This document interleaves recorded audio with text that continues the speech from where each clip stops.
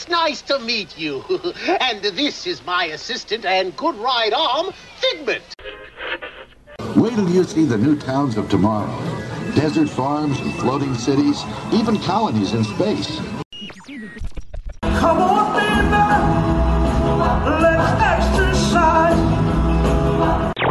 You see, my French, the computer makes life easier. Saves me time and headaches, too.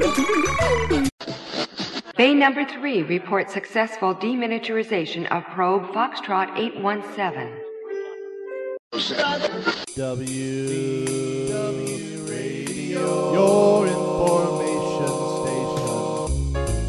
station. Hello, my friend, and welcome to the WDW Radio Show, your Walt Disney World information station. I am your host, Lou Mangello, and this is show number 486, and I'm here once again not only to help you have the best possible Disney vacation experience, but I also want to bring you a little bit of Disney magic wherever you are with the podcast, videos, blog, live broadcast on Facebook every Wednesday night, my books, audio tours, special events, and more. You can find everything over at WDWRadio.com. So I believe that Disney Springs has really evolved into a true destination in Walt Disney World, especially for locals and frequent visitors. The shopping and live entertainment really put the finishing touches on what I believe are some of the best dining experiences anywhere in Walt Disney World. And one of my personal favorites is, and has been, Morimoto Asia. So this week, I would like to invite you to dinner with me and some friends for a live review of a restaurant that I believe offers much more than what you might expect. I'll then have the answer to our last Walt Disney World trivia question of the week, and I'll pose a new challenge for your chance to win a Disney prize package. Then stay tuned. I'll have more information about upcoming WDW Radio Meet of the Month, special events, our D23 Expo event, your voicemails, and more. So sit back, relax, and enjoy this week's episode of the WDW Radio Show.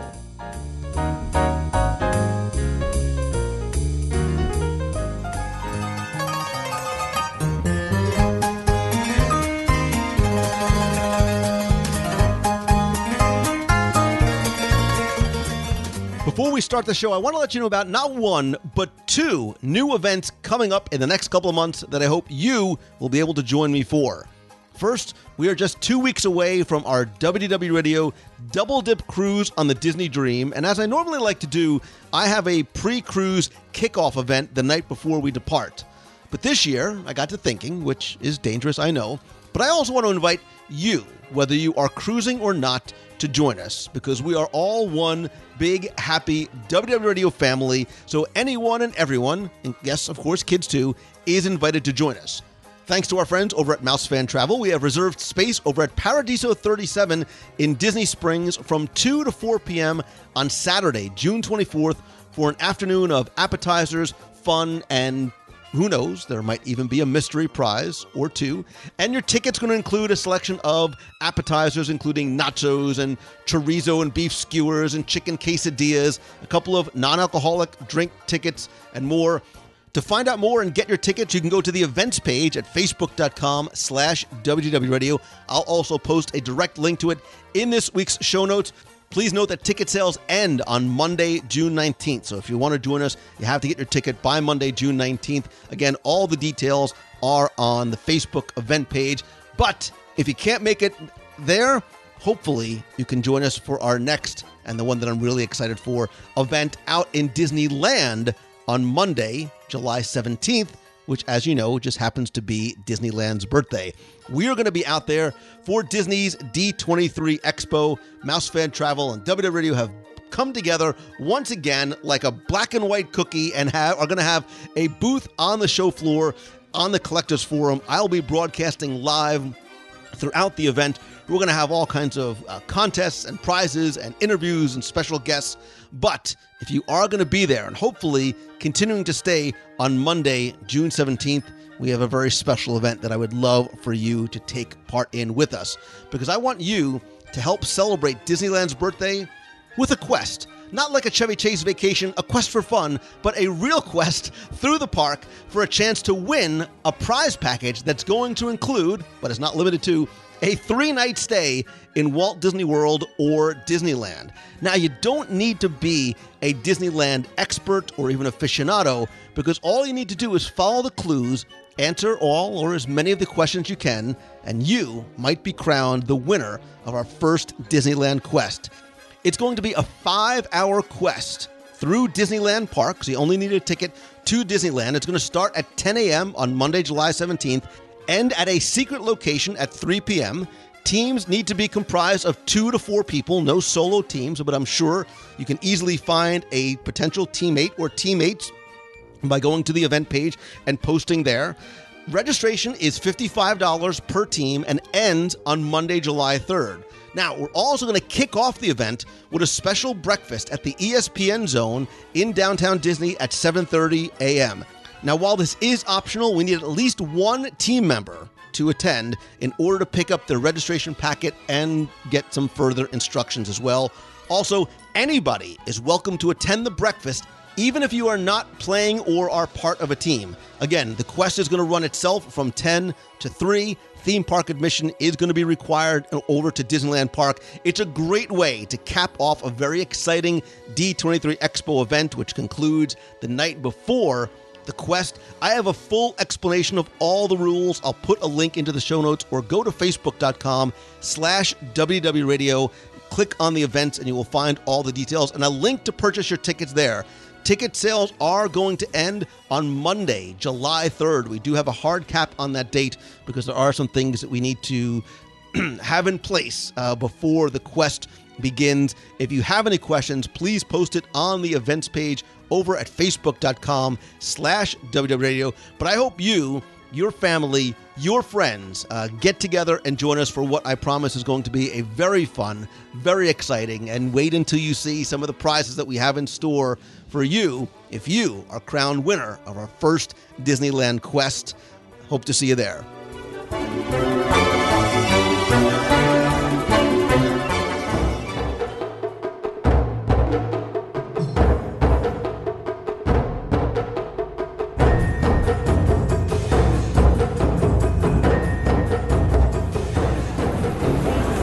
If you have listened to the show for the past 10 years or for the past 10 weeks, possibly even for the past 10 minutes, you will find that I believe that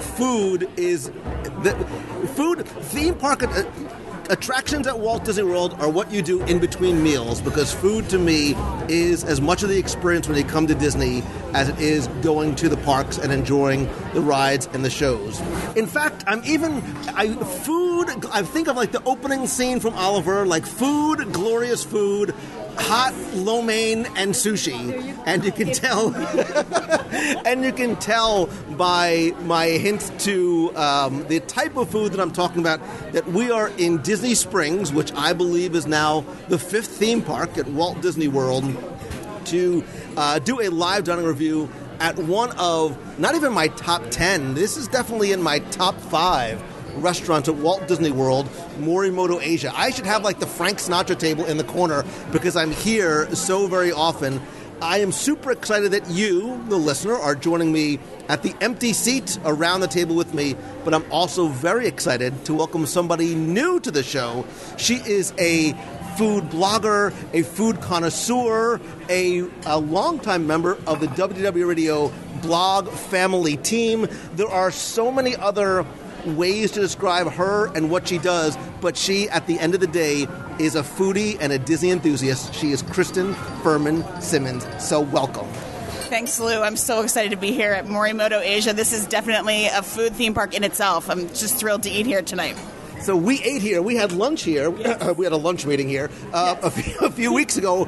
And as we were eating, I'm like, oh, we have got to come back and review this together, because you don't just enjoy and savor and photograph your food the way I do, but this for you is really, it's kind of, you made it your job. Yes, I have. I mean, absolutely. I turned my passion and my vocabulary into something that I could do as a writer, and now I actually teach food and culture too. So it's really exciting for me to share that passion and teach people not only how to taste, but enjoy food stories. I love what goes on behind the scenes in the kitchen, and I've worked also in the kitchen too. I used to work as a pastry chef, so I've been behind the line. I feel like I've put in the blood, sweat, and tears behind good food too. So it's really thrilling, and I'm happy to be at Disney, and I'm happy that they've sort of upped the ante in the past decade because it really suits a food person like me.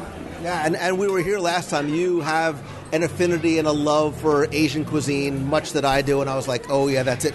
So we were planning on coming here together, just you and I, a cozy little table in the corner, and ordering together, and then I stopped and I thought for a second, which, as you know, is dangerous. I said, if we bring more people, we can order more food. I love this plan. This is a great plan. It's one of those things. And here's the thing. Everybody here has a story about their food and what they like and how they taste it. And I think that's the richest part, right? That's why we're all together. So No, I only invited them because I want to be able to order more food without being judged by the servers. So Judgment-free zone. Judgment-free zone. So back on the show once again, they are affectionately known as my family. It is Deanna, Marion, and Nicholas. So welcome. Hi. Hi. My dad's job is eating food, and I'm proud of it. Listen, guys, you can be whatever you want to be when you grow up. Just stay in school. I want to be a foodie when I grow up.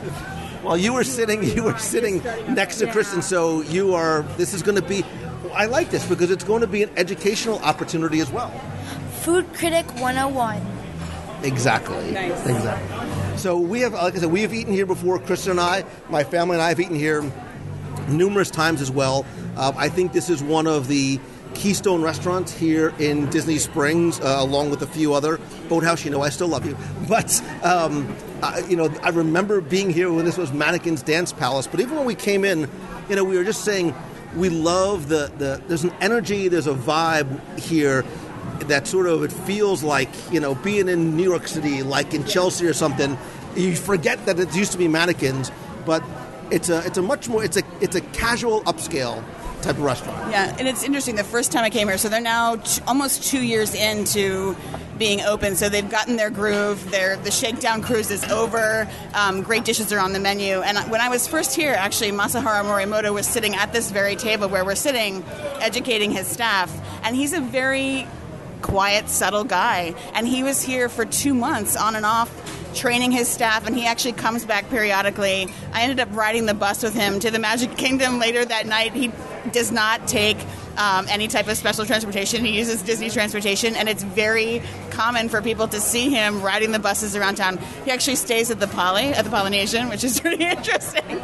But he was here, and it was one of those things where he's really hands-on with the continuing development of this restaurant. And that's one of the things I love. I have seen him here a number of times because I love the fact that, like Homecoming across the street, he is not just a name on the marquee. He is hands-on here all the time. And I was the first time I was here was when they did a media preview of the opening, and it was a very small group, and he was here, and I loved.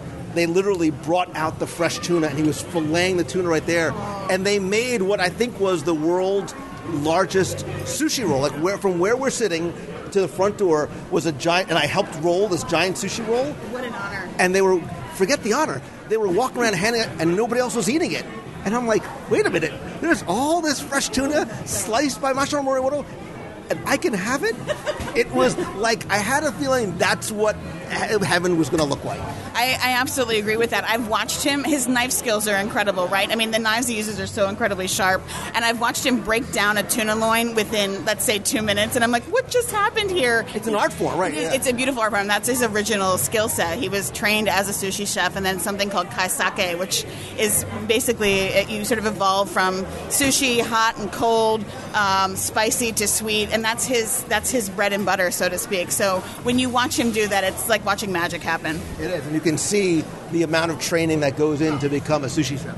My father's appearance of Morimoto, heaven on earth. Very true, Nicholas. And so you made a good point, Kristen, because one of the things I make sure that I do is when a restaurant opens, I usually try not to review it for an extended period of time, because I've been in the restaurant business before. You've got to work out the kinks. When people go into a restaurant, the Saturday night that it opens, and they criticize the staff and the food, you can't. It's just not fair. You've got to sort of let them go through the motions. But I will tell you, knock on wood, I have not had a bad meal here. Yeah. The service has been exceptional. They don't mind if I just sit and waddle it takes hours to eat and waddle my way out. And I love the menu. I love the fact that I think there's a little bit of something for everybody here. I don't think it's necessarily a scary menu. Yes, there is sushi. There are some things that might be potentially intimidating to non-adventurous eaters. Giant, no, but the giant. It's Marion, the Morimoto Peking duck. Right there, and I'm kind of worried. They're like sitting like right there. I can see them. Well, but that's what I love is that the display, the show kitchen being right there, you can see exactly what it is that you're about to eat. It's like a banshee. You connect with your duck. I like that. You are liking that a lot. So, oh, hi. And this is Ashley, our server, who's been patiently waiting for us to... do you guys want to order some drinks or anything ahead of time first? Ladies first. So I'd like to have the Manhattan East, please. And it's a mixture of Junmai sake, Maker's Mark, ginger liqueur, and orange bitters. It sounds fantastic. It sounds like it's a little bit of a twist on a Manhattan, and I love that. So we'll get that.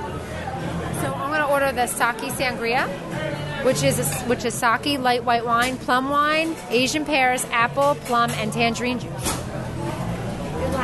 A glass, please. Thank you. Mary?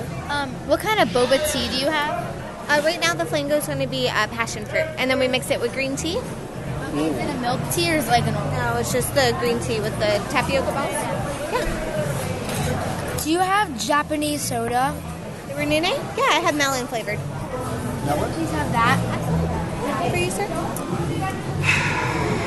So there's a lot of pressure because you have an extensive cocktail and beer and sake menu. Have you tried the Morimoto Rogue Beer collaboration? So he worked with Rogue Brewery out in Oregon, and I don't know if you're a beer fan. I love Rogue's Dead Guy Ale, and the beer that they make here is outstanding, and it's actually served in this beautiful ceramic bottle.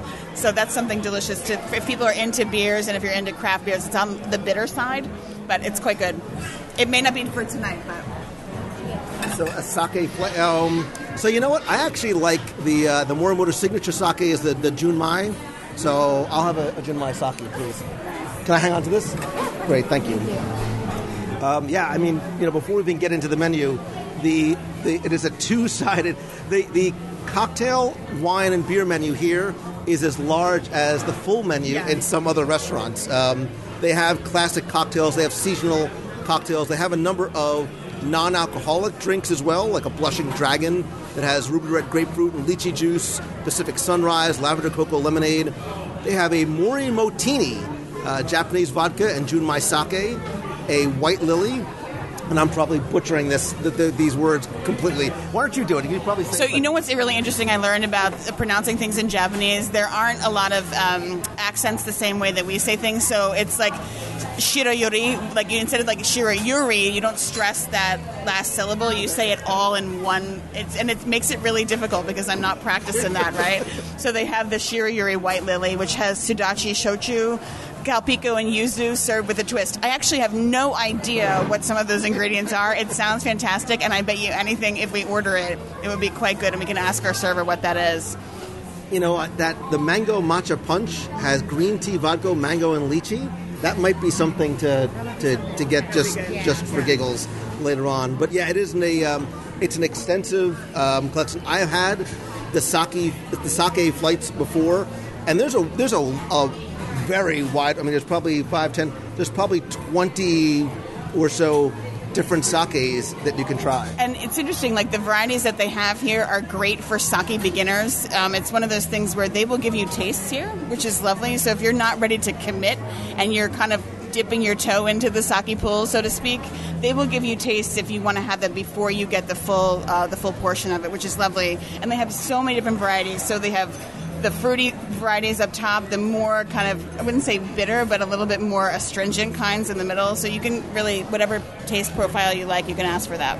I love it. And so for those people who don't know, what is sake? So sake is rice wine, and it have different types of fermentation, and usually the yeast is actually what influences the flavor of the sake per se. So a lot of sakes have proprietary yeasts that they use that have different flavor profiles. It's a really interesting process. And then of course the barrels that they're aged in as well give flavors to the sake. And you can have informal sake, something that's more like akin to a Bud Light, or something that's more like a Veuve Clicquot. So it's dependent upon the process as well as those proprietary yeasts. And a lot of people actually are really proud of the yeast that they're like, oh, our particular valley where this sake is made has this one type of yeast, and they can't brand it anywhere else. So it's pretty interesting. Yeah, I was watching a documentary on Netflix about the making of. I actually love the unfiltered sake, the cloudy sake. When we go to our secret Japanese sushi restaurant, that's usually what I'll order. Nice. So what do you like about the unfiltered? I don't know. I like the texture of it. It's not too smoother. It's definitely smoother. It's not sweet. It's not overly sweet. But the texture of it is definitely smoother than the normal sake. So I think that's what we both enjoy the most about it. Absolutely. I think that when you filter out, some of those particles in it, you get that more astringent, sometimes like burning heat, right? And so when you have it unfiltered, it is smooth, it's lovely, and it's more of a sipping kind of a drink, right? Yeah. And so correct me if I'm wrong, the proper way to drink sake is not hot, because when you drink hot sake, it takes away some of the flavor. Well, right. I mean, hot sake, it's like serving wine ice cold. You cover up the flavor, right? So when you can serve bad wine ice cold and everybody will drink it. If you have hot sake, now some people like that and that's fine, but you really want to be able to have the flavors of the sake come through, so you'll have it at room temperature. That's really the best way to go. All right, I think enough talk. We need to start walking the walk, and let's crack open the ginormous 2-page menu. There are sushi, small plates, dim sum, soup, salad, meat, poultry, noodles, rice, fish, and vegetables, as well as the signature spare ribs and Peking duck, which we will come back to a little bit. So you being the food expert, when you see this menu sort of go, left to right, top to bottom, however you give me your first impression. Yeah, so I look at it right now, and knowing Morimoto's history and his skill set and background, you definitely have to jump into the sushi. You have to go for it. I mean, I think that some of those dishes, these are all sort of, I would say, entry-level sushi dishes. There's something that if you're not a sushi fan, you can really try and get a good flavor for. The things that are jumping right at me, I love the eel. They have this thing called the Sushi and Sashimi Pagoda, which probably looks fantastic. It's chilled whole lobster, oysters on the half-shell, shrimp cocktail, nigiri, and sashimi. So it's nigiri if you're looking at a hand roll, sashimi, which is just the fresh cut fish in itself. And there's all kinds of small plates here. They have dim sum as well. So really, this is the side of the menu that I want to start with to get some great flavor. But when you see something like the Pagoda or the Imperial, which serves 2 to 3 people or 4 to 6, that's really more of a suggestion. I mean, I don't think they would judge me if I ordered one on my own. Absolutely not, right? So, okay. I love ramen. Like, ramen is great. You just get it, you make it, you're done. So they have ramen here that's like regular ramen, but better. So I think I'm going to get, like, the cool person ramen. It's the tonkatsu ramen. It's by Noodles and Rice. What's in it? It's rich pork broth, egg noodles, roasted pork, soy marinated egg, wood ear mushroom, and pickled ginger. So, that sounds great. It's just like fancy people ramen. Right, because the ramen here is not like the 79-cent ramen you buy in the grocery store. You break up and you cook on the stove. Even though that's good too. That's good too, in a pinch, and when you go to college. So, looking at the menu from your side, left to right, anything in the sushi roll area that jumps out at you? So, I'm not going to talk about the ribs because we're talking about sushi, but I'm not going to talk about the ribs because we're talking about sushi. But anyway, the ribs. No. Okay, we're talking about sushi. Okay, so one of my favorite things is the spider roll. So I love soft shell crab. So I am going to probably start off with the spider roll, which is tempura, soft shell crab, spicy mayo, cucumber, and asparagus. Right, and also get some ribs. Yeah, I think the spider roll too. Like, I grew up in Maryland, and soft shell blue crabs, which is what these are my absolute favorite. It's delicious. It's the crunch. It's the softness. I love the lovely flavor of the crab. I'm with you. So we're in the same camp. All right, so let's think appetizer-wise. Let's think about getting some sushi, some small plates, and some dim sum. And again, for people who have heard the term dim sum, what exactly does that mean? Sure, it actually means touches the heart. So it's food that is something that you love, and it should be in a small package, and it's actually meant as a snack food. They have it here on the menu to dine with, but the term itself, a lot of people eat dim sum as an afternoon snack, and they have all kinds here. So they have the pork bao, And if anybody knows bao buns, it's that wonderfully soft, steamy, white, pillowy, marshmallowy bread.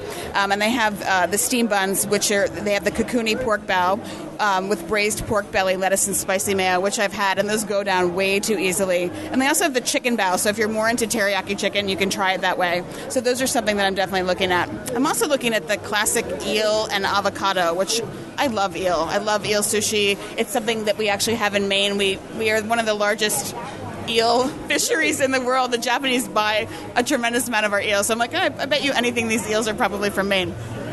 All right, so I think we should go. Why don't we get a spider roll, an eel avocado roll?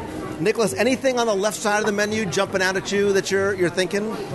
On the appetizer side of the menu? Marion, anybody?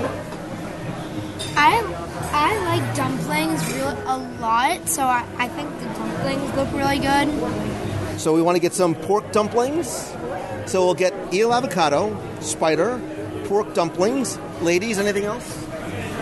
I think that's good. I love dim sum, so the dumplings sound really good. Anything else? Should we get anything else? The bao buns. Let's get. I think we should get to let's get the pork bao buns, because those are like meat butter in a marshmallow roll. I can't even describe it better than that. I was thinking that too. I'm like, oh, is it just me that wants to order something else? No, it's all good. Okay, so we've got our appetizers set. Do we want to start thinking about the full menu yet, or do we want to? I mean, as long as we're going to go in, we might as well go all the way in. Go. There's no joke. Ribs. All right. So we're going to get. So there's. Why don't we get a half rack of rib, and we'll get. Marion's going to get a ramen. Have you seen anything, Deanna, on the menu that jumps out at you specifically?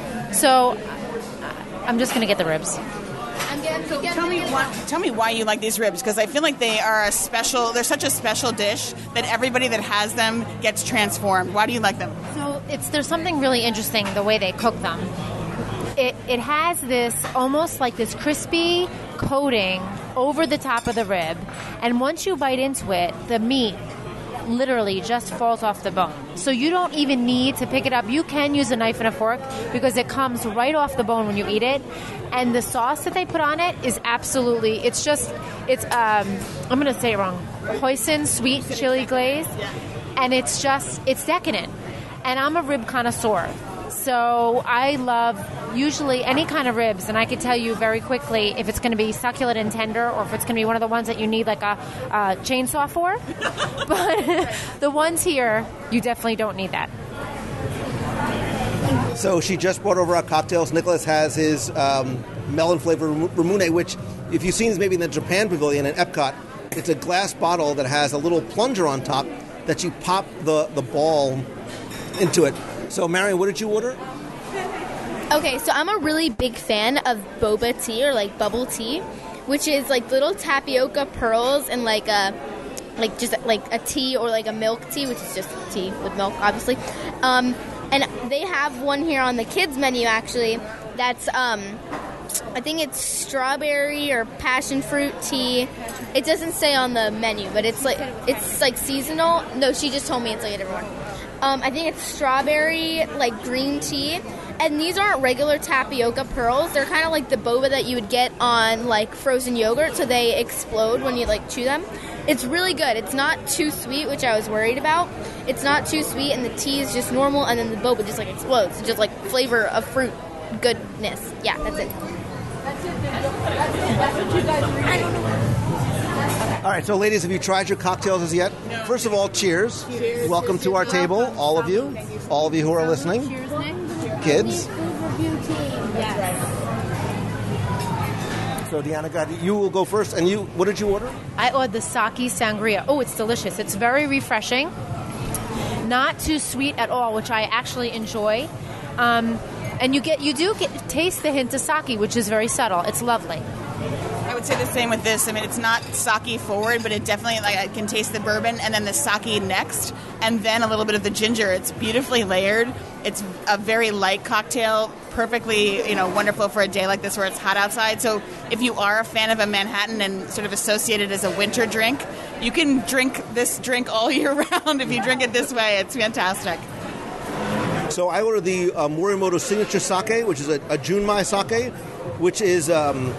it's very clean, it's very light, it has a really nice finish to it.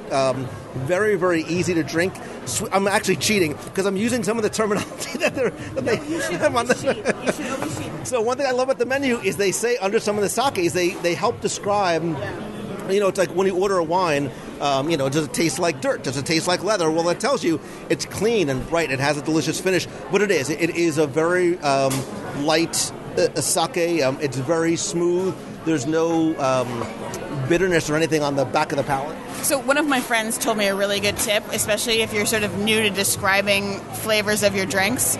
Always lead with fruit and spice.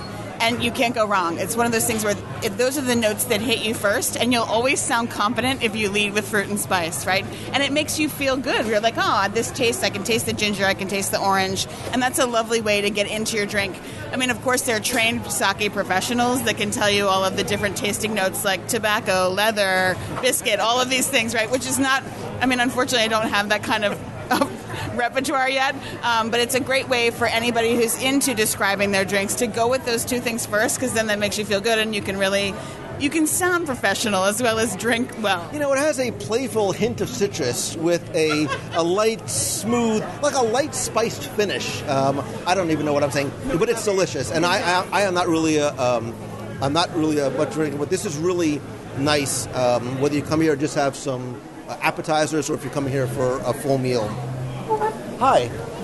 So, Ashley, we are ready to order our first round of multiple rounds of food. We're going to have an eel avocado roll, please. White or brown rice? White or brown rice, any preference? White rice, please. Atta girl. There you go. A spider roll. What do we say? We're going to get pork dumplings and which do you want? Let's get the kokuni pork bowl. Kokuni pork bowl. Is that enough? Yeah, so we got the eel roll, we got the spider roll, the pork dumplings. Oh, yeah, and the kokuni pork bowl. That's perfect. And some edamame, please. If it happens to fall onto the tray, so be it. And we'll start with that. Great, thank you. I actually saw edamame being served at Animal Kingdom, and I loved that. I saw it, kids walking around with edamame as a snack, and it was a wonderful thing that I saw as an alternative. I love to see fresh fruit in the parks, but edamame made me very happy as kids were walking around because it's so easy to eat and it's incredibly healthy. And we love, as a family, we all love edamame. And actually, we have those dried edamame snacks at home, too. Well, I think the interesting thing, too, now is in most of the restaurants and in most of the parks, all of the healthy options that they do have. So on the up and coming and with everything changing. The Thule Canteen is a great example. So people are so much more health conscious these days, especially for their kids. And, a lot of people are eating organic. But the fresh fruit options, in Magic Kingdom, I always love the pickle option. You go to that little place in the middle and you can order one of those delicious, yummy pickles. And it's such a wonderful thing to see kids, just as you said, with the edamame and fresh fruit. They have those pineapple sticks in Animal Kingdom, which are so refreshing in the afternoon, especially on a hot day. So I think the options, and Disney has done a wonderful job with the options for healthy eating for adults as well as children. Oh, absolutely. And if pineapple just happens to be covered in dark chocolate, so be it. Right. I may have seen pineapple covered in chocolate and caramel today in the Germany Pavilion, but it's all good. We were reflecting on that fact where coming to Disney in the 70s, right, where fresh fruit was fruit cup at the time, right? That's what we all ate. And how much over the past 40 years that I've been coming to the parks that's changed, and where my kids feel like they have that option where, again, that pineapple skewer is going to refresh you so much more and keep that energy up, which is what you need to be able to sustain yourself. All right, so let's quickly just go through the menu. And I'm going to just touch back on, so for people to know, again, I'll post photos of the menu in the show notes, but when I said that you can come in here and get a number of appetizers to share, you most absolutely can do that because they do have an extensive appetizer menu. There's spicy tuna, spicy yellowtail, spicy salmon, California eel avocado, shrimp tempura, vegetable spider rolls, as well as sushi and sashimi combos and towers. In addition to the edamame, they also have kanekama rangoon, which is a crab meat and cream cheese spring roll with a really nice sweet chili sauce. Key West shrimp tempura, chicken wings with a spicy garlic soy glaze, which are really nice. Tuna pizza, and yes, I've eaten 92% of these. Hamachi tartare, and a toro tartare, as well as the other items on the dim. I like the shumai too on the dim. I thought about it. I thought about it. I did. They go down very easily. They're so small and delicate and little. They're like the little shrimp that are inside, and they're very easy to eat the entire thing yourself. So you just have to be careful. Let's see how quickly we tear through the rest. But let me just quickly take you through the right side of the menu, and then we'll sort of go through it in a little bit more detail. They have a number of different soups. They have a miso soup and a hot and sour soup. Under the meat and poultry, there's an orange chicken, which I don't know if anybody's planning on ordering. I've had it before. It's not your grandmother's orange chicken. It is not anywhere close to what you'll get at your local Chinese restaurant. It's a tempura chicken with Chinese broccoli, wok tossed with a sweet Florida orange sauce. Nicholas, you and I have had this before, right? We came here, and here's a tip too. If you don't want to sit outside or can't get a seat upstairs or can't get a reservation, you could sit in the bar, in the lounge area, and order off the full menu, which is what Nicholas and I did. The orange chicken, it's not like other orange chicken where it's not really chicken that tastes like orange. It's more like a sweet, kind of like teriyaki kind of feel. But it's like you can actually taste the orange flavor in the orange chicken. And it was really light too. It's such a light fry on the outside. It's not a very heavy meal at all. It's like the ribs. The fry is perfect, and the chicken finish it all. Yeah, right. We're talking about the ribs and the orange chicken. Two things that you think that you get. Forgive me for like you go to the mall and you can get orange chicken and ribs. It is not like that at all. Right. My daughter, who's 11, actually ordered the orange chicken the first time she was here, and I asked her. I said, "Honey, can I have a bite of that?" And I ended up eating half of her dish. It's light, it's crispy. The orange sauce has a little bit of the orange peel in it, and it's incredibly addictive. It was beautifully executed. I mean, we were talking about the way that they fry things here. It's so quickly done at a high temperature that you get that lovely crisp shell on the outside of things. It's outstanding. I'm starving, by the way. The other thing, too, is that, you think Morimoto and you think sushi. Right. Okay, so that's the first thing you're going to think when you come here. So I think, as a foodie, people need to know that Morimoto has so many more signature dishes here other than just the sushi. And just like you had said, they have some great, opening dishes with regards to if you are a sushi connoisseur and you want to try it for the first time. But some of his signature dishes here are absolutely magnificent. So. For example, the Kung Pao chicken, Mongolian filet mignon, barbecue. So LA barbecue kalbi, which is marinated and grilled boneless short ribs, house kimchi, and gochujang sauce. I probably butchered that. No, you're good. All right. Japanese A5 Wagyu beef. 3-ounce minimum suggested portion Wagyu beef. Are you a Wagyu beef fan? Oh, sister. Right. It's like the melt-in-your-mouth beef. It's like more fat than it is actual muscle. It's so good. And because people sometimes will see them in the menu and go, oh, it's just, it's a novelty type of thing. But Wagyu beef, there is a distinct difference in the taste. If you're eating Wagyu beef versus versus filet mignon.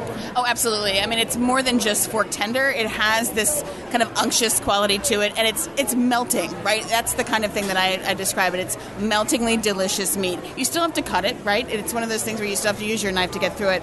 But at the same time, once you eat it, you have that little bit of a meat pause. It's a meat dream, really, right? Where you stay there and you're like, everything else in the world goes away, and all you think about is the delicious flavor of this meat.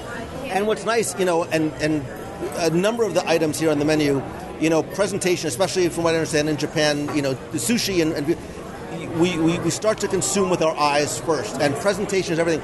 They serve this tableside over a grilling stone with a peppercorn sauce, and the A5 is the highest quality given only to the finest beef from Japan. So that when you order Wagyu beef here, it's real Wagyu beef as opposed to Wagyu beef at the food court.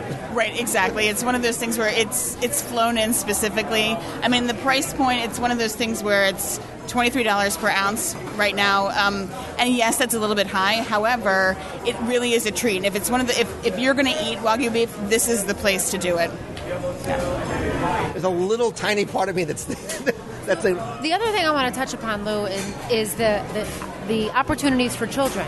I actually forgot that our kids were here. I was so consumed with the menu. So the things that they have on the choices of entrees for the kids is a Morimoto macaroni and cheese. Okay, so it sounds delicious. Yellow and white cheddar with a panko crust.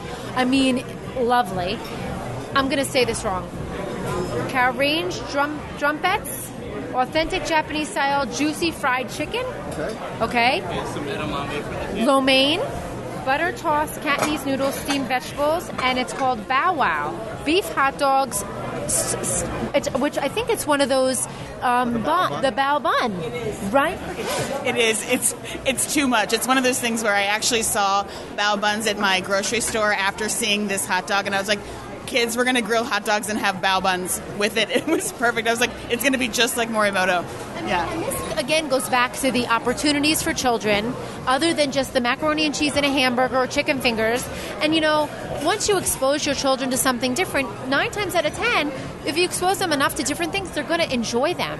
So, order something from the children's menu that you normally wouldn't order, and have your child try it while you're out, because, you're out to a nice restaurant, you want to have a nice meal. I mean, my kids, we have them all over the world, all over the country, and they'll try something at least once, and 90% of the time, they'll actually like it. Which is disappointing to me, because I hope that they won't, so there's more for me, but my kids have become food, because we introduce them to a lot of different foods, where let them decide what they like and what they don't like.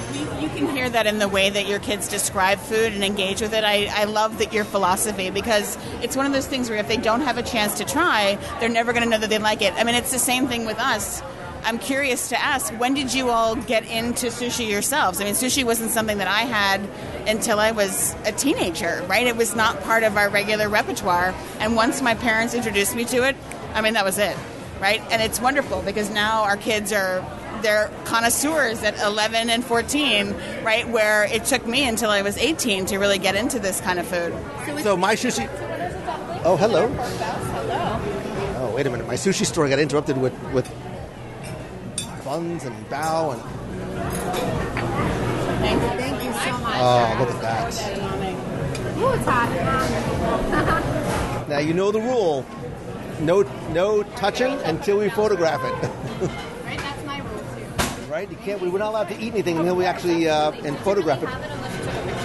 Yes, exactly. Unless it was on Facebook. So while I do this, why don't one of you guys take some photos of the food, and I'll quickly tell my sushi story, because back when I was practicing law in a firm with my dad back in, so this I clerked until 95, so this is probably 96, 97.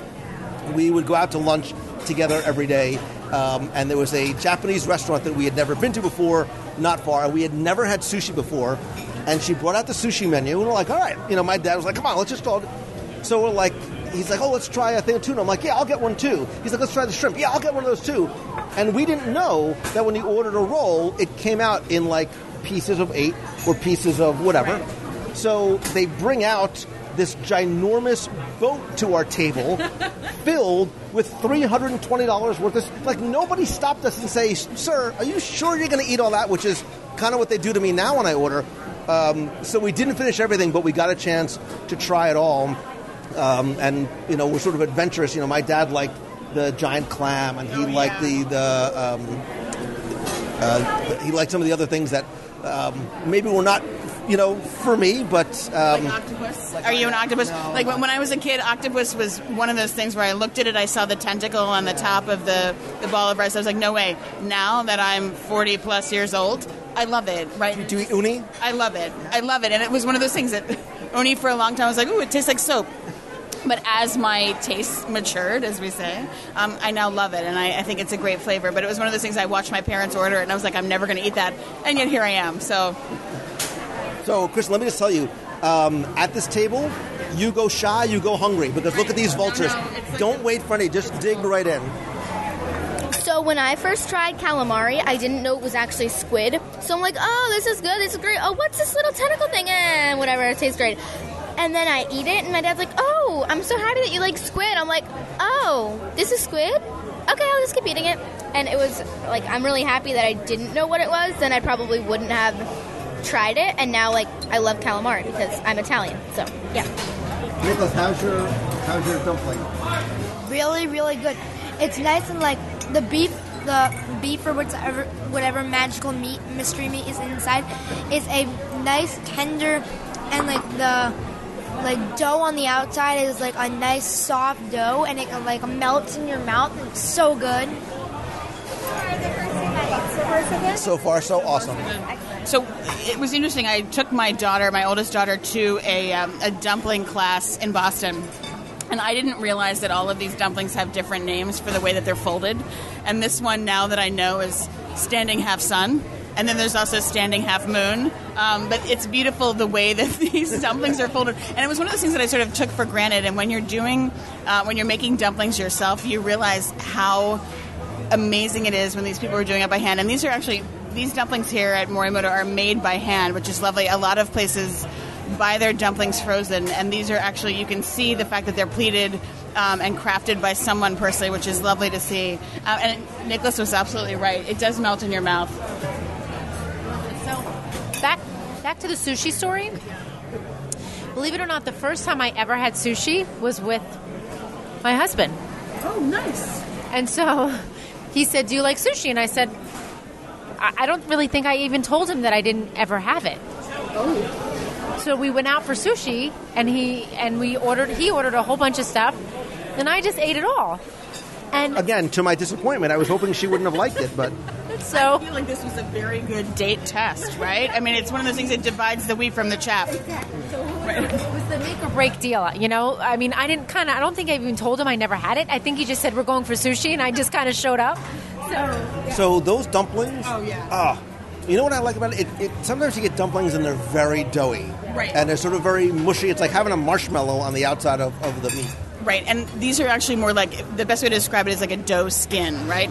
It should be sliced very thin.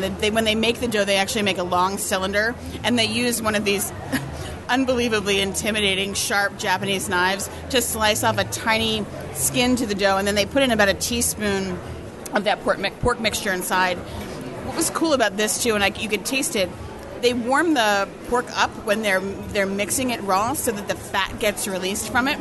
And what happens with that fat, it ends up acting like glue. So you get that tighter meatball flavor when you bite into it. It's not like falling apart everywhere. It has a really great structure. So it's lovely. You can tell they're handmade. And you know what I love about your descriptions? Not only are they well thought out and incredibly descriptive and intelligent, but they're long, so it gave me time to eat my kakuni pork. Oh my God. Again, isn't that so good? Okay, so I kind of got it, and it looked like there was like a cake wrapped around my meat, and I'm like, oh, that's great. Oh, sorry, a bao bun. And I tried it. It's like having like a piece of that rib that's like really, really good, in like this like sweet like bread dough roll taco thing, and it's really good. I agree. Well, because you know what you love about it? It's that fatty pork belly, right? Like you said, Chris, like the fat is where all the flavor really comes from. Butter. It's meat butter. I don't know if everybody's familiar with what pork belly is. I mean, I know a lot of people are, but basically it's the same cut of meat that they make bacon from, except that instead of curing it and smoking it, it's pressed and cured, and they render some of the fat out, and then they can do a lot of different applications with it. Like this was rendered and then pan fried, and then put in a gorgeous soy-based sauce on the outside, so you get the salty, the fatty, the sweet, like all the things that you ever need in life are in that bun. Yeah. It's like the perfect little handwich, to sort of use an old enthusiasm. So I always joke with Lou, because the reason why I say to him, I run so much, is so I can eat so much. Okay? I run, exactly. And, you know, there's something when you say to someone, pork belly, it kind of brings a calm to your soul. Okay? Because it's that delicious. You run because you eat, I not because I eat. There you go. That's okay. I'm kind of in the middle. I'm in the middle of those camps, but I do like the idea when you say pork belly. There's a certain sort of zen quality to it, right? It just really, it's delicious. Like comfort food. It is comfort food, right? It's the same thing where all of those flavors give you that pause, and that's the kind of food that I like, right? Like where you get to forget about everything else that you're eating, and you're just focusing on this sensation and the flavor together. All right, let's quickly go through the rest of the menu. I'm still so starving. The Morimoto Peking duck is front and center. It is meant for two. It's $27 per person. It's a carved, house-roasted whole duck with steamed floured pancakes, apricot sweet chili, and hoisin miso. again, they are hanging in the show kitchen. Now, have you ever had the duck here before? I have had the duck here before, and it's, again, same thing where they bring it to you gorgeously sliced, so you get the crispy skin, and you get the fat underneath and then the meat. And for people that aren't familiar with duck can be incredibly fatty if it's not rendered out properly. And this, because they've hung them, a lot of that fat is rendered out. You still get the fat for the flavor, but it's crispy, and they serve it with a beautiful chive pancake, and it just is really lovely to eat, especially to share with the table. I think I just heard someone say Duff, and I thought of Duff Beer from The Simpsons. No, it's duck. They also have a number of fish items. They have a braised black cod, a sweet and sour crispy branzino, which is a Mediterranean sea bass, angry lobster chow fun. I've never met an angry lobster before, but it's a whole lobster wok fried with sautéed flat rice noodles, Chinese vegetables, a spicy coconut curry sauce. Hello. If you do not partake of the meats, they have a number of vegetable dishes. They have wok sautéed Chinese vegetables, portobello mushroom fries, and also steamed vegetables. I am, listen, again, this body doesn't happen naturally. I'm a carb guy. I see noodles and rice. I get excited. Yeah. There are 9 different noodle and rice dishes. There's a beef lo mein, which, again, is not like your Chinese restaurant lo mein. Singapore laksa noodles, which is a creamy coconut and spicy curry. Rice noodles, a chicken meatball, a soy marinated egg. Morimoto shrimp pad thai, which I love. Yeah. Spicy chashu pork ramen, which I love. Duck ramen, which I have not tried yet. Tonkatsu ramen, which is a pork broth. Morimoto chicken fried rice, which is a mound. It's a house full of fried rice. And if you are a fried rice fan, or if you get scared of other things on the menu, if you just have that one dish, it's outstanding. And they actually put a little bit of the hot sauce on the side of the dish, so that if you have somebody who wants to eat it with you that loves hot, they can add it in. But if you don't like it, you don't have to touch it at all. So they don't add that heat in there. It's something that you can add in later. I like the gomoku fried rice because it has not just the chicken, but duck, pork, shrimp, vegetables, and the spicy house sambal. So that is some of the best fried rice I've ever had. It's like land and sea and sky and water and all the things together. Like they just walked through the entire kitchen and took something from every little plate. And there's also Morimoto Boribap, which is a Korean-style yellowtail rice bowl served in a hot clay pot, finished with egg yolk, prepared tableside. I've had that before, where they actually have the yellowtail on top, and then they cook it against the side of this steaming hot clay pot. Yeah, and boribap is a riff on bibimbap, which is the Korean dish just for mixed rice. So typically it has meat with it, and I think that the intention was, because he's so fish and sushi focused here, that they put the buri on top of it here as a little bit of his own personal take on bibimbap. And if you're a fan of, it's same thing, if you're a fan of fried rice and mixed rice in any form, and then you like a little bit of the sushi, this is definitely the dish for you. All right, so I think we need to get a number of things and share. So Morimoto spare ribs, it's a given, right? What else did you, when you look at this menu, excites you? And everything is a perfectly acceptable answer.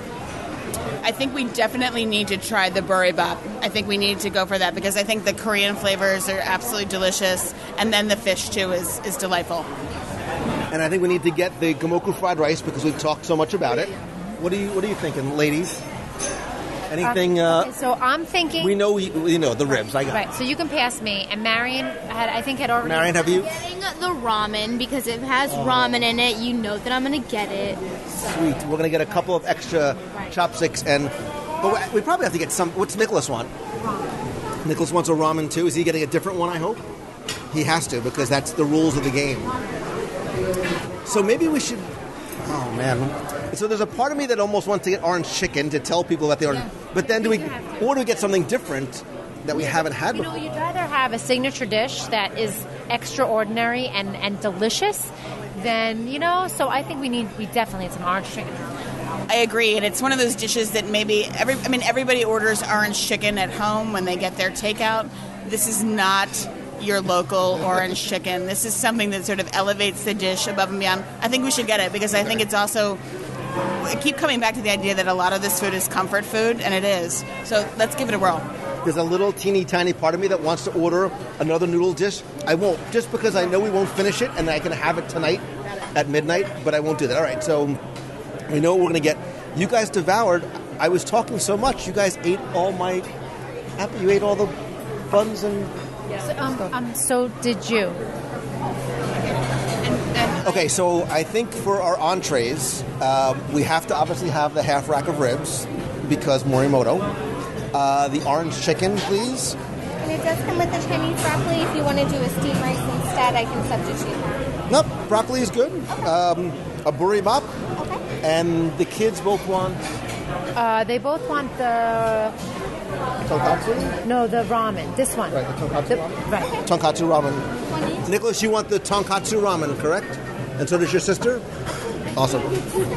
Oh, and look at Nicholas taking one for the team and getting the duck ramen. That a boy. Good for you. And as if on cue, the sushi comes out. Again, presentation's beautiful. It warms the cockles of my heart. So, ladies first, please dig in. We have the eel on one side and the spicy roll. And the key with the eel is that there's that sweet sauce that really adds such a... And, you know, people hear eel, and I think they say, oh, I would never try it. But it's cooked. The eel is it's sort of a... it's almost like barbecued eel. It is exactly barbecued, and they put a gorgeous plum sauce on the top so that it tastes a little bit like a really lovely tuna steak and has a little bit of a barbecue flavor to it. And it has the skin on the back, but the skin melts in your mouth. And then the combination, typically they serve eel with avocado, and that's on purpose so you get that barbecue flavor with the creamy avocado, and it makes a nice flavor.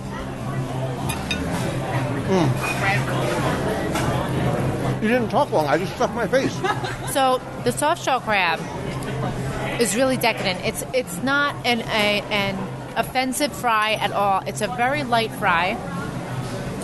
But I also like to put a little wasabi in my soy sauce. So when you dip the delicious, decadent soft shell crab into the soy sauce very lightly, you get a little bit of the heat. You get a little bit of the heat, but the soft shell crab is cooked like to perfection.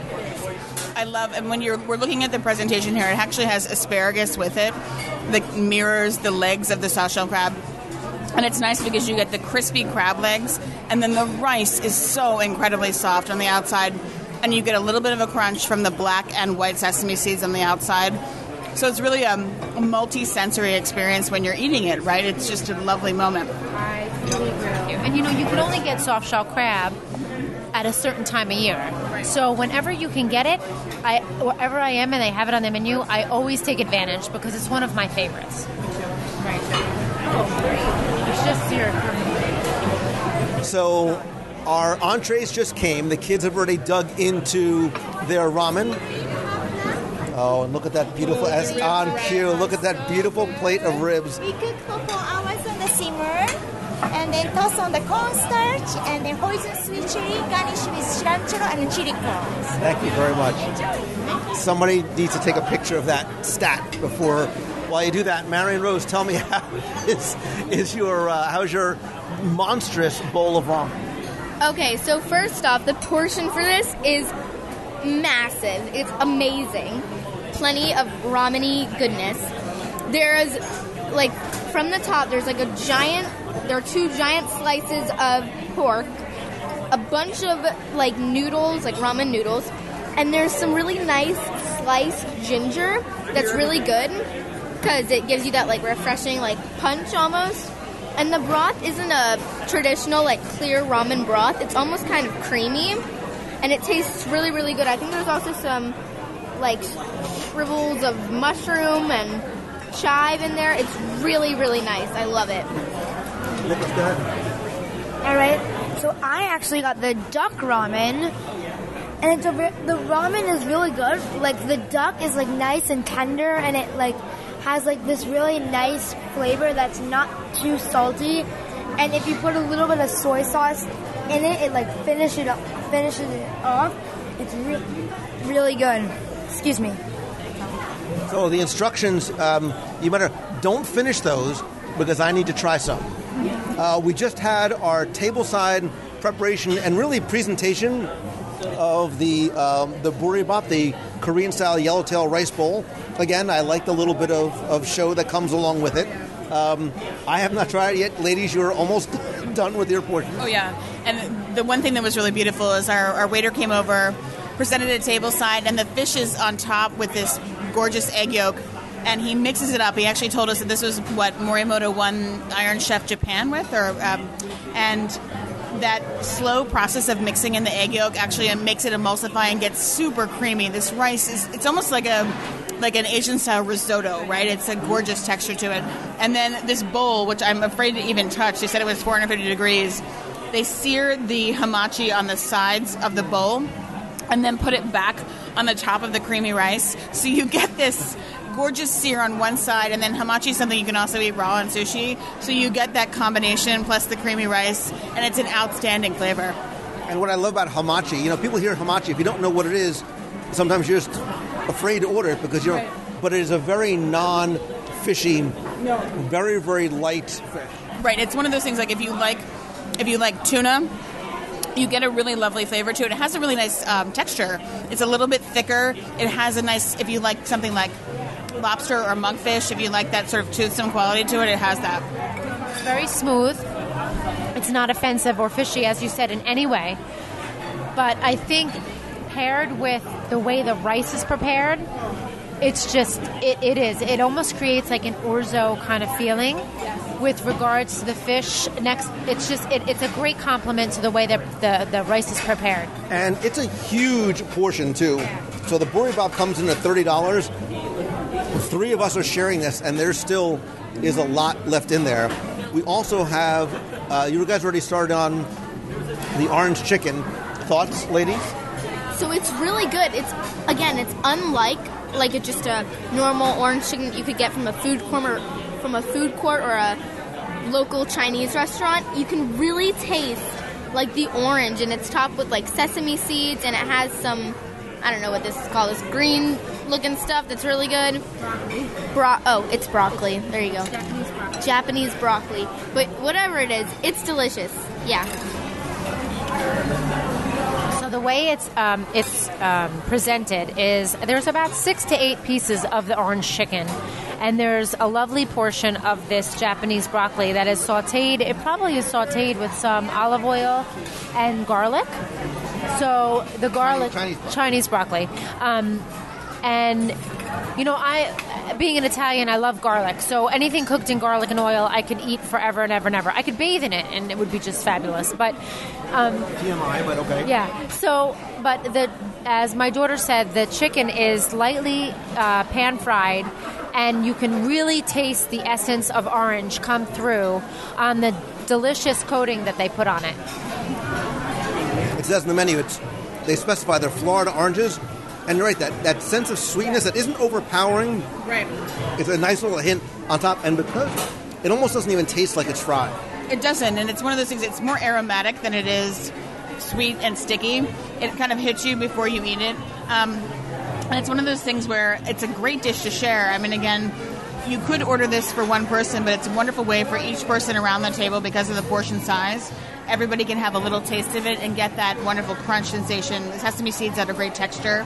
And then just another note about that broccoli, the way that they cut it, they actually cut the stem lengthwise versus across. So you get these long, lovely strips of broccoli, almost like you're eating green beans, I guess.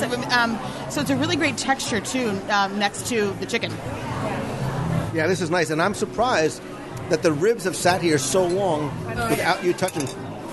Ladies, please, dig right in. Don't be shy. Don't even use your fork, Deanna. Just use your fingers. That's exactly the way Morimoto intended it. So what Deanna was saying earlier about these ribs, they're cooked low and slow first, and then they're deep fried a second time. So the first one sort of renders the fat out of it. The second cooking cuts that moisture, so you get this crispy skin. I'm looking at it right now, and I literally am mesmerized, right? It draws me in, and I know as soon as I eat it, it's just going to get crispy and delicious, and I'm so excited. Nicholas, what do you think? These ribs are such good ribs. They fall out right off the bone. They're nice and sweet, and the fry is it's not even a fry. It's like a skin. It's like a tiny layer of food. So let me ask you, are these the best ribs? Because we've had literally world-class ribs from a place in South Florida that won, continues to win national competitions.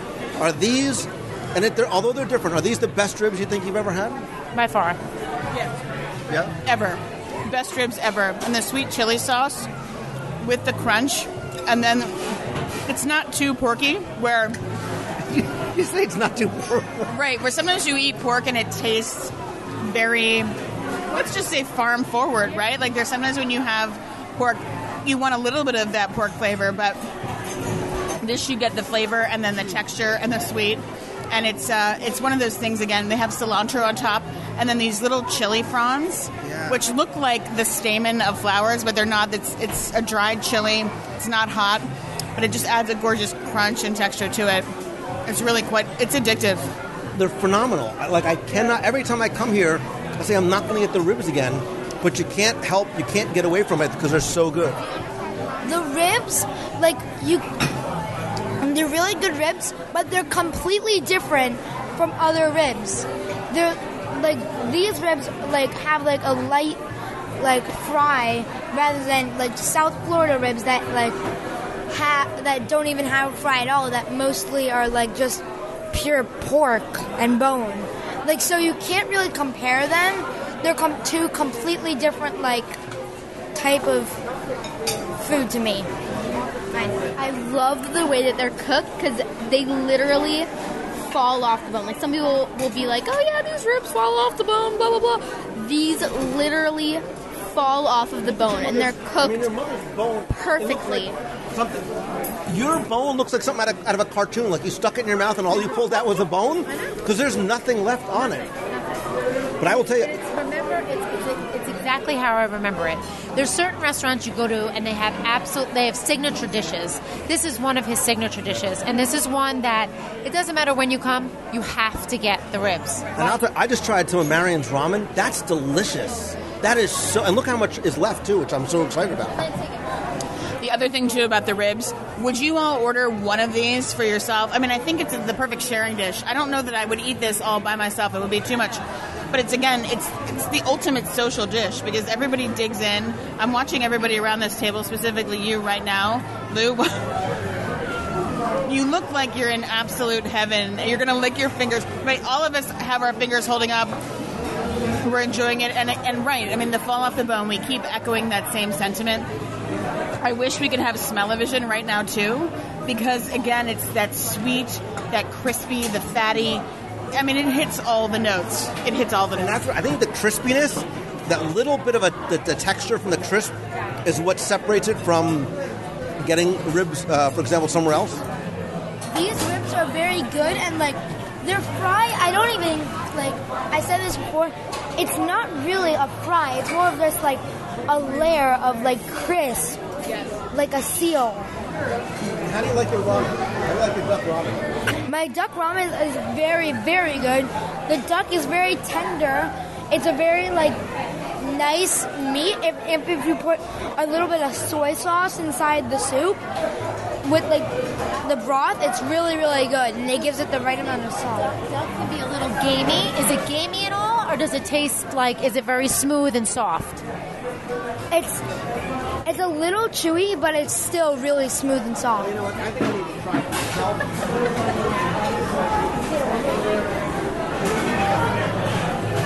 myself. The other thing, we're watching Loon right now try the duck.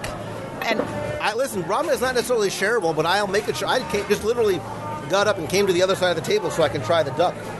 So if it's worthy to get up to the other side of the table to try it, I think that's evidence alone that it's really good.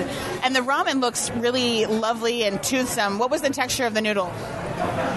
It's it's just like ramen. It's just like delicious noodle heaven spaghetti ramen noodles.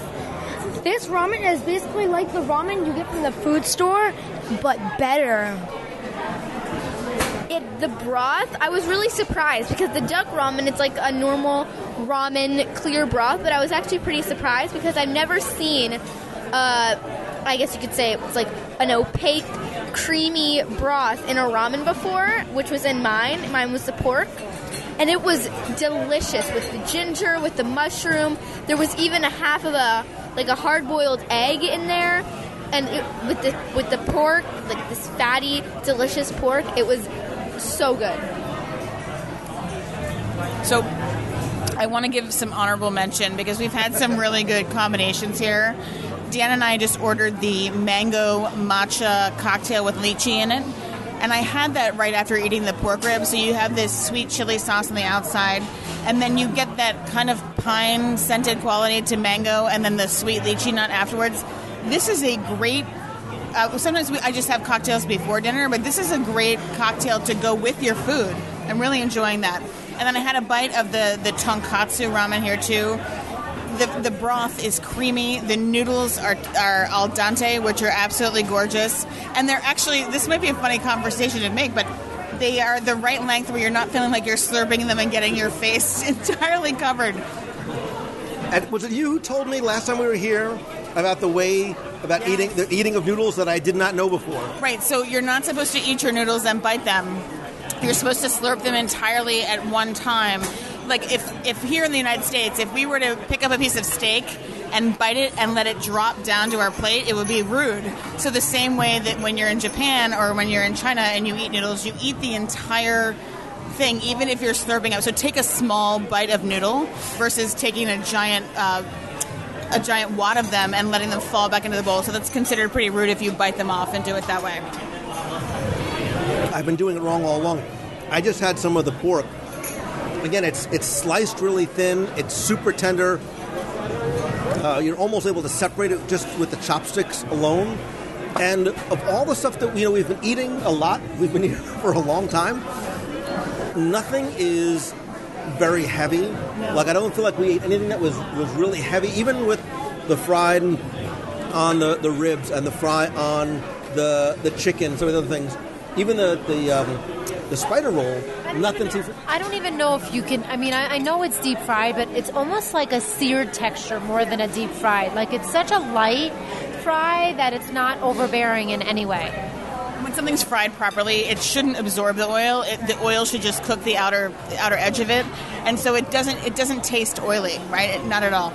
It tastes light and crispy and a gorgeous texture. Yeah. Oh, and it's got a little bit of that sweet fattiness of the pork.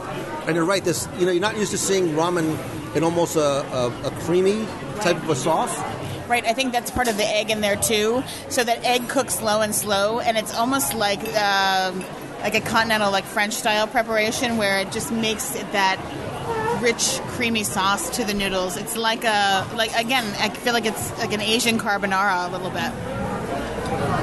And I'm just happy that there's still a lot more food left over for us to continue to share. You would think with all that food, and I'm so excited about my giant bag of leftovers that we get to take home, evidencing just how much food you get for your money, I think we would be remiss if we did not go through and order something off the dessert menu, which, again, is somewhat extensive. There are about 8 or so different items.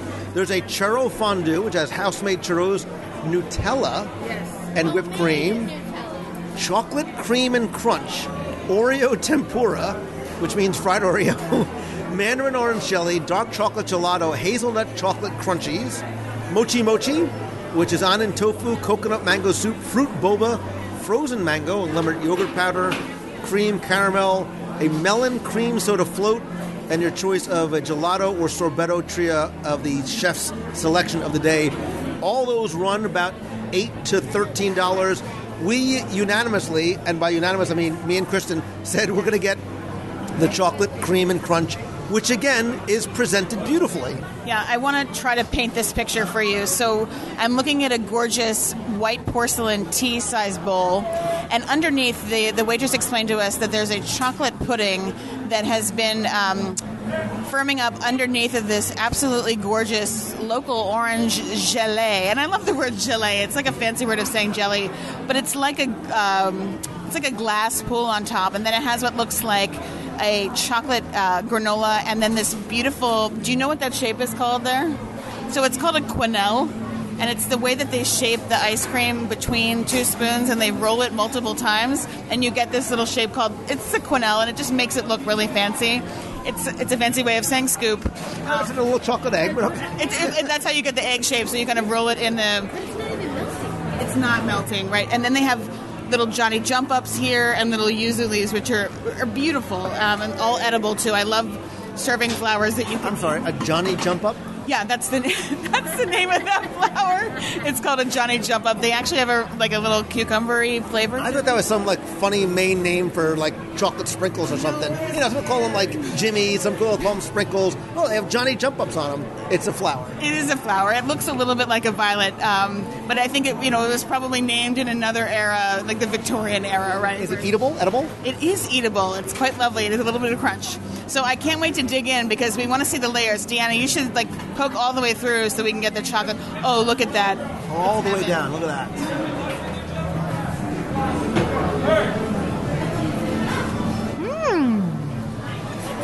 So wait, and nobody's even touched the Oreo yet, but I will go. I'm not going to eat the Johnny Jumper or whatever it's called. That little crunchy topping is delicious. Oh. What is that crunchy topping? So it's a chocolate granola, but it tastes a little bit like a really smooth Milky Way. I'm getting this kind of candy bar quality to it. It's so nice. Let's pull it over closer to us. Forget about kids. Don't try this at home. I just got a bite of the flour. It's so good. I ate the whole flour. Very good. Oh. Yeah, delicious. Wait. Hold the phone. The Johnny Jump Up is good. The crunch is like a caramelly crunch. It's not hard as a rock like what I thought of granola. It gives way. It's almost got a Rice Krispie treat. Wow. That is outstanding. Marion, I'm not listening to you. Get your grubby... Wait, stop. Marion's eating... The Johnny Jump Pants gives it a nice zing. It does, a right? Nice fresh cucumber. Right, exactly. It's got a little... And you're eating the fried Oreo? All of it's good. I'm going to have a tiny bite in that. Go ahead. You guys try the fried Oreo. I'm going to distract you from that with this. The Oreo, while delicious, is kind of secondary to this heaven that's in the bowl right here. It's lovely, but this is a star. And I mean, there are 5 of us around this bowl right now. This is a lovely shareable dessert. Oh yeah. Wait, I could never eat all that by myself. Okay, Nicholas, you haven't heard one iota from him. No. Because he is in the corner eating all the churros, dipping them himself in the corner, loving life. How's your churro? How is the churro? Wait, I'm drinking something. Oh, is that Nutella left over? Because bring that over here. Yes, it is Nutella, and I stick my fingers in it, so no one would eat it. Nicholas, you know what? I would normally prevent you from sticking your fingers in your food like that, but I think because it's Nutella, yeah. Look, I have a rule in the kitchen. The hand makes the best spatula, and the finger makes the best squeegee. When you're on your plate and you want to get that last bit, and you're amongst friends and family, I fully support the use of the finger. Okay. Note to self, I'll probably never eat over at your house if you're cooking, but... So, and I say this all the time, I'm not normally a sweet guy, but that's really... Are you eating the It's last delicious. crunchy thing? No, this is my first crunchy. No, don't eat them all. It is. It's really lovely. It's chewy. It has that sort of melt-away quality like a crispy treat. And the orange is not overpowering at all. It's a really nice combination to that milk chocolate pudding that's underneath that is so incredibly decadent. There are no lumps in that pudding. No, you know what I love? If you really think about it, every single portion of the meal that we've had, from drinks to appetizers to main courses, there is some kind of citrus hint that accents everything. And I love that fresh, feeling. Right? I got it. Yeah. I think that it's something that I'd love to learn more about, where you want to bring the combination of aromatics to the food, right? Where you want to have that orange that gives you that lovely, fresh, invigorating aroma, and then you dig into the rich, gorgeous texture of the chocolate underneath. And that's something that I notice in a lot of Asian cuisine. You try to balance all of those notes, like sweet, salty, fatty, meaty, and then umami too, which is, I think, a really interesting concept that we're all getting into. And umami is that whole mouth feel, right? That wonderful sensation you get when you hit all of the things and you engage all of your senses. And I was just thinking that as I sipped my nice, warm, comforting, unsweetened green tea, like to finish off that, like I have the perfect, like sensation in my mouth that I would like. There's nothing else I want after that. Like this was like the ideal meal from beginning to end. And the other thing too is everything was shareable, you know, like, and they are really like concerned with their portion control. So, for instance, the portions were not outrageously huge, but they were shareable enough to the point where you never felt like you were overeating, even if you did order a meal to yourself. But as you said that, I looked down at the giant bag of leftovers next to me. So very excited about me and my stretchy pants and my couch and my Netflix and my Morimoto leftovers. Marion, if you wanted to sum up your meal, your experience here at Morimoto, sort of wrap it up for me. It was a culinary adventure. My taste buds went through all the different textures and flavors of Asia. All right, so how does Morimoto, because we're locals, right? And we eat at Disney often. We come to Disney Springs more than we do the parks. Where does Morimoto rank for you among some of your favorite restaurants on property? Well, it's definitely one of the top, although I'm very much into comfort food. I can understand how this brings in the comfort element with the ramen and just all the different flavors and textures all go together so nicely. So it's definitely up there on my restaurant. Nicholas, tell me about wrap up your meal for me and tell me, how does Morimoto rank among the Disney Springs or Disney World restaurants for you? Among the Disney Springs, it's in the top 5. In Disney World, it's in the top 10 because it's a very nice restaurant that has sort of like a comfort like feel that you like feel.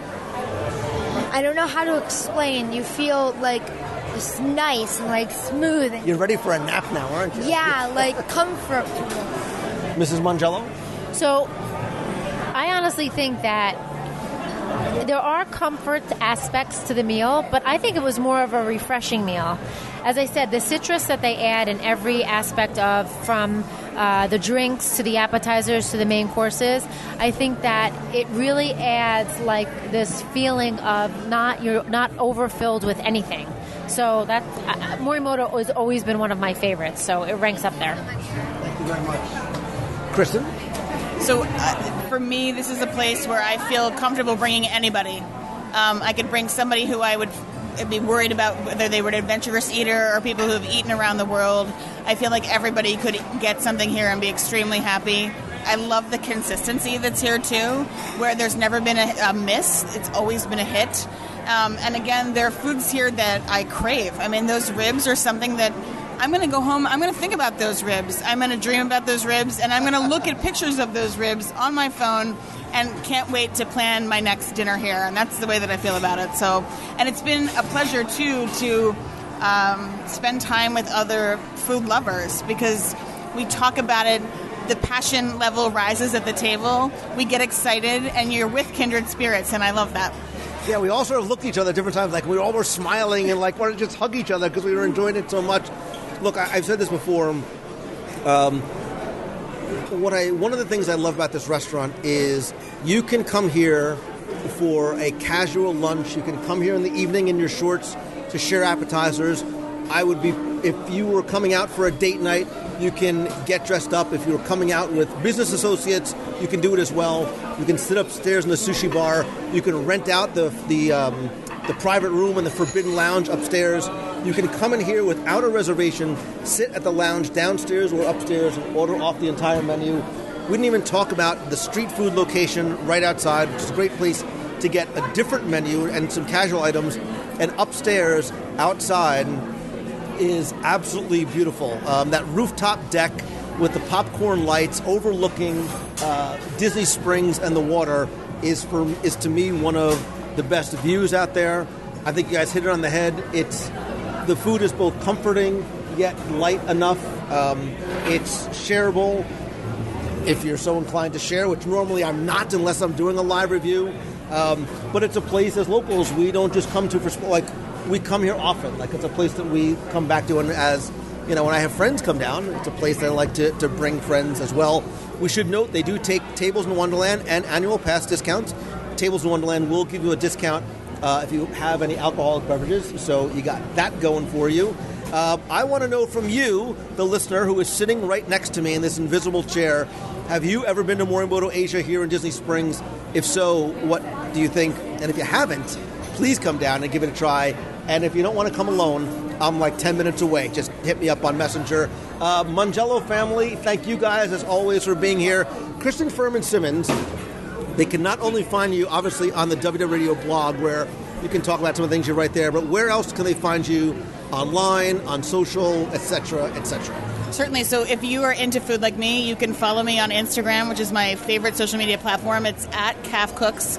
So it's letter K, letter A, letter F, COOKS. And I post a lot of my food adventures there, especially with my family and all the things that I love to eat. A lot of that has to do with Disney, but a lot of it also has to do with my travels around the country and also into Canada.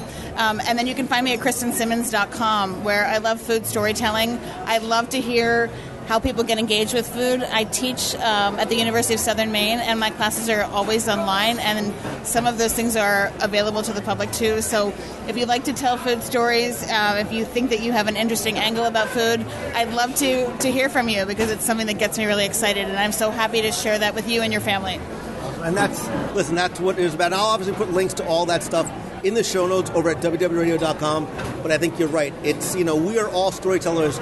We gather around the fire, we gather around the table to share stories and share meals. And this is where some of our, not just our best meals, but our best memories are made. Thank you for joining me. Thank you, the listener, for joining us as well. So until next time, domo arigato. Mr. Roboto. That's right, domo arigato, and thank you so much for this chocolate pudding. Heaven, heaven, heaven. Thank you. Good night, America. Bye. Bye, thank you. Have a good life. Eat food. Stay hungry. Stay hungry.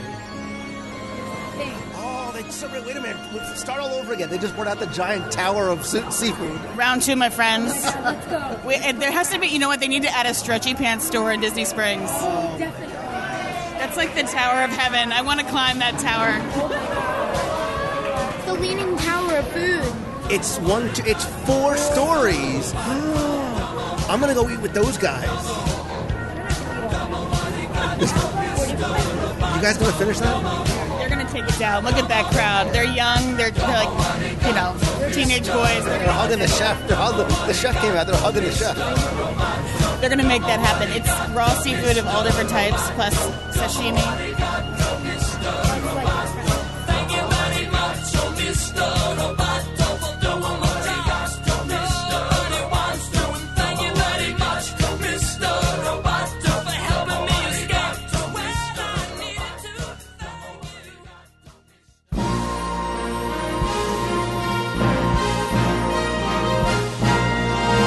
It's time for our Walt Disney World Trivia Question of the Week, where I invite you to test your knowledge of Walt Disney World's history, or see how well you pay attention to the details, sometimes in what you see, sometimes in what you hear, maybe even in what you taste. If you think you know the answer, you can enter via our online form for a chance to win a prize package. Before we get to this week's question, we're going to go back, review last week's, and select our winner. So last week, I brought us over to Epcot Center, where there are some rumors of some things that may or may not be changing in the next couple of months or years.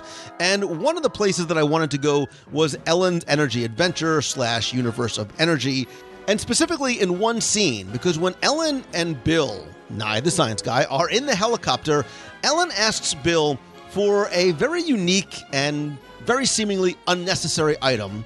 And your question last week was to tell me, what was the item that Ellen asks for while she's in the helicopter with Bill Nye, the science guy? Well, again, thanks to the hundreds of you who entered, got this one correct. You were even quoting the attraction and some of your favorite scenes from the attraction. And in this dream sequence where Ellen is in the helicopter, she is blow drying her hair because they just learned that hydroelectric power plants convert the energy of falling water into electricity. Ellen asks him about some of the pros and cons of hydroelectric power and some of the different types of energy. And he says that right now, renewable power provides about 10% of the world's energy. And she says, well, that's great, Bill, but we still need a heck of a lot more energy. Where's it coming from? And, oh, do you have a curling iron? And that was the answer I was looking for. Ellen asked Bill for a curling iron. I took all of the correct entries, hundreds of them that got it correct, and randomly selected one. And again, last week you were playing for the 102 Ways to Save Money for and at Walt Disney World book. All 7 of my virtual audio tours of the Magic Kingdom, both of which, by the way, are available at WDWRadio.com and Amazon.com. A WDW Radio Magic Band 2.0 cover, some stickers, and the brand spanking new WDW Radio Pop Socket, which is that expanding stand and grip and mount for your phone. So last week's winner, randomly selected, is Philip McDonald. So, Philip, I have your shipping information. I will get your prize package out to you right away. If you played last week and didn't win, that's okay, because here's your next chance to enter in this week's simple Walt Disney World Trivia Challenge.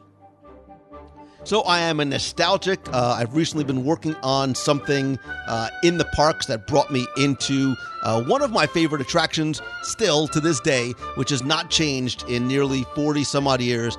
And that is the Country Bear Jamboree. I think we're all pretty familiar with most of the major characters and players in the Country Bear Jamboree, but tell me, what's the name of the raccoon on Henry, the host's head in the Country Bear Jamboree? It's that simple. I just need the name of the raccoon. You have until Sunday, Father's Day, June 18th, don't forget about Dad, at 11:59 p.m. to go to WDWRadio.com, go to podcast, and then show number 486. Use the online form there to enter your name, answer, and mailing address. So if you are selected, I can get your prize package out to you right away. So good luck and have fun.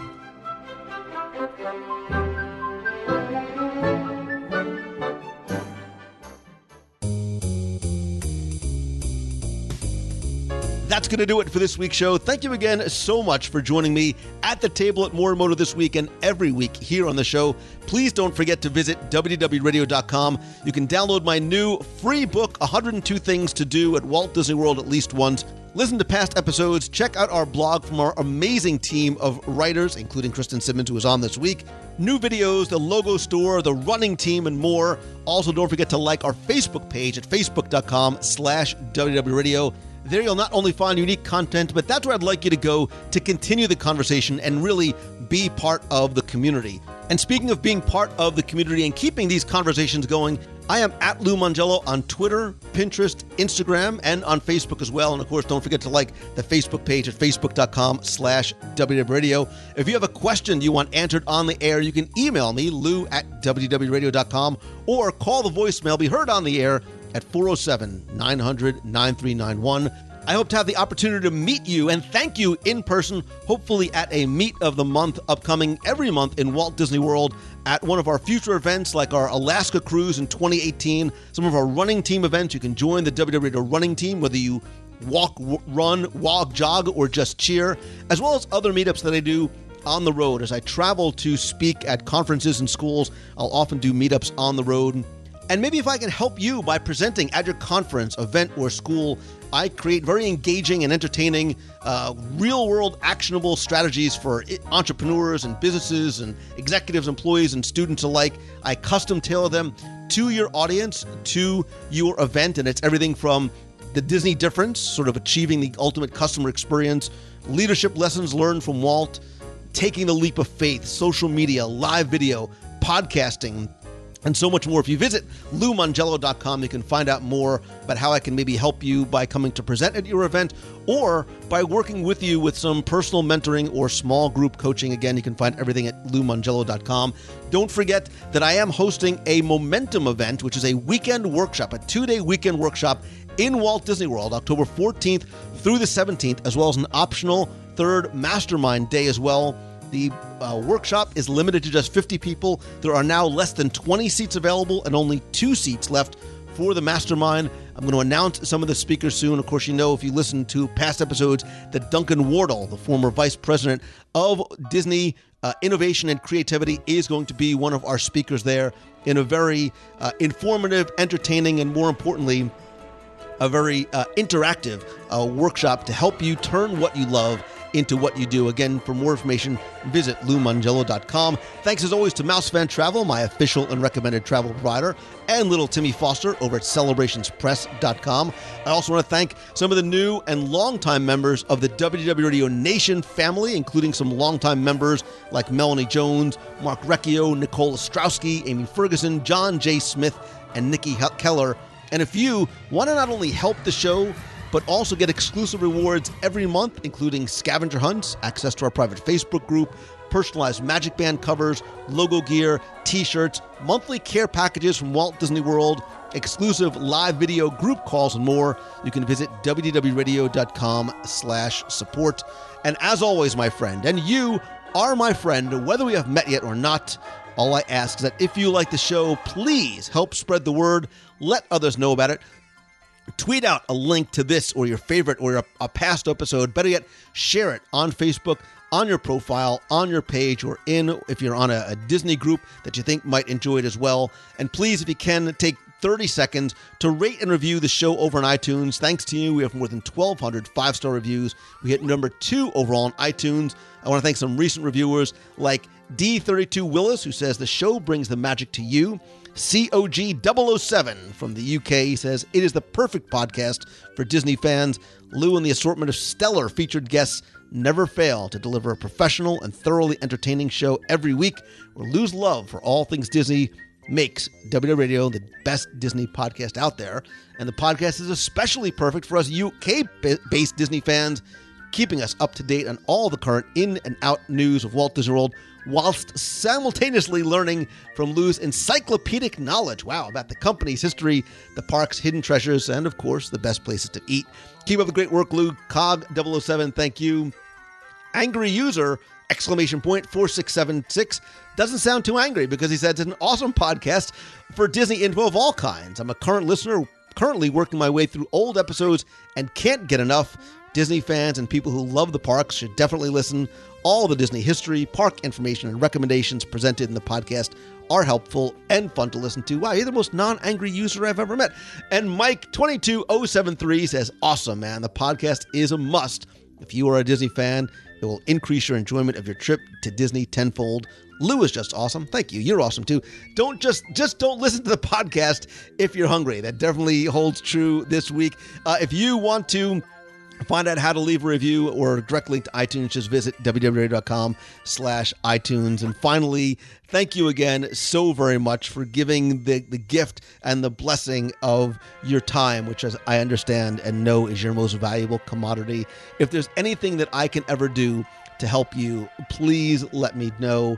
And whatever that thing is that you are endeavoring to do or dreaming to do or about to start taking that first step to do, I was inspired by what I saw and heard and experienced in Pandora a couple of weeks ago, where, as they say, Sivako, rise to the challenge. I hope you can find it in you to rise to your challenges. And if I can help you, please let me know. I hope that you have your very best week ever. So until next time, see ya. Hey, Lewis. Jim Meeker calling from the Magic Kingdom. First day in the park as a local and sitting in the rain. So it's been going fun now, and the girls are climbing up with family up the treehouse and just rode Pirates of the Caribbean. So life is good. Have a great week, Lou. Bye. Hey, Lou. How's it going? It's Brian Rainey again from Kansas City. Just want to let you know where I am. At Epcot. It's Wednesday, June 7th. And I'm just sitting right in front of the sweet shop in Germany, and you can smell it from over here. That's one of the best smelling places on property. But about time to go. My plane leaves in about 5 hours, so I guess it's got to come to an end sometime. But had another good time, and again, Pandora was absolutely amazing, and can't wait to get back there. Can't wait to get back here anywhere on Disney property, but I'm sure I'll be back. But anyway, guess it's time to go home and be responsible, I guess. But I'd like to end this trip with another public service announcement. So here we go. Hope I don't mess this up. It looks like Brer Fox and Brer Bear are causing some commotion downstream. Please stay in your boats while we take care of things. Your visit to Splash Mountain will resume in just a bit. Hi, Lou. This is Stacy. I'm an avid listener of the podcast. I listen all the time, and I'm a Disney Parks enthusiast, as is my wife, Cora. I just wanted to call because yesterday we celebrated 2 years of marital bliss at the parks, and even though I tried to surprise my wife, I think just by being in the parks, even I was surprised by various things. The biggest surprise for my wife was a preview of Pandora, the world of Avatar, and the entire area is just spectacular. I have not personally seen Avatar, but I told my wife, like, this is the kind of experience, you know, from the floating mountains to the Navi River ride and the flights of passage, that made my wife cry all the happy tears. That just makes those who have not seen the movie Avatar feel like they should go out and see it, you know. So, but yeah, and there were other surprises for us through the rest of the day. We spent it at Magic Kingdom, but simply because we were wearing our buttons, you know, the happily ever after buttons. We went to the last floor, and wouldn't you know it, Buddy Boyle did what I've been trying to do for the last 2 years. He read my wife's mind with his telepathic powers. It was amazing. And just other little things, you know, during the Festival of Fantasy Parade, Captain Hook spotted us on the starboard side and formed his hand in a hook in the shape of a heart toward us, so that was really cool. So many more things happened. I can't even begin to recall or recount because it was just because of our buttons that we were wearing, so that was really cool. And one other aspect I almost forgot to mention, we bounded. I was Prince Charming, and my wife was Cinderella. So it was nice to see even little girls look up at my wife with the same kind of awe that I look at her with every day that she's been in my life. So just wanted to share that and hope that any couple celebrating remembers to wear your buttons and be open to whatever's going to come, you know, when you're in the parks. So thank you, Lou, for putting on this show, and my dream is to someday co-host a Top 10 segment maybe with you and little Timmy Foster, so maybe if I wear the right button, hey, it could happen, right? Hey, Lou, this is Jay. I am a new listener to the podcast, and just wanted to drop you a note and say that, hey, I just finished my first Fact or Fiction podcast, really enjoyed it.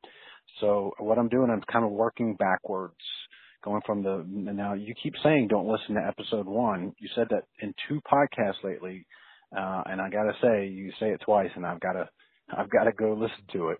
And I did, and I'm not, it wasn't bad. I don't really know what you're talking about. I enjoyed it. So, anyway, just want to drop you a note. I did send you an email about, you know, wanting to talk with you. And I hope to do that soon. But, anyway, just wanted to drop you this line and say thanks.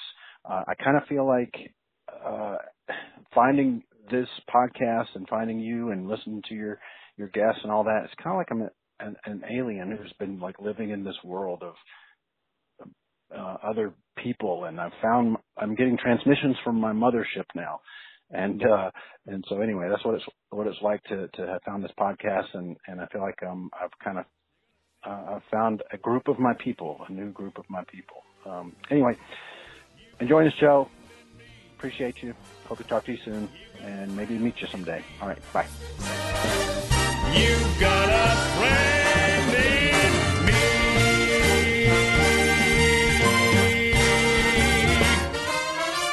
Yeah.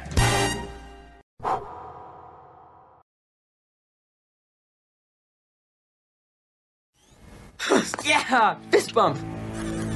Fist bump is not in my fighting database. No, this isn't a fighting thing. It's what people do sometimes when they're excited or pumped up.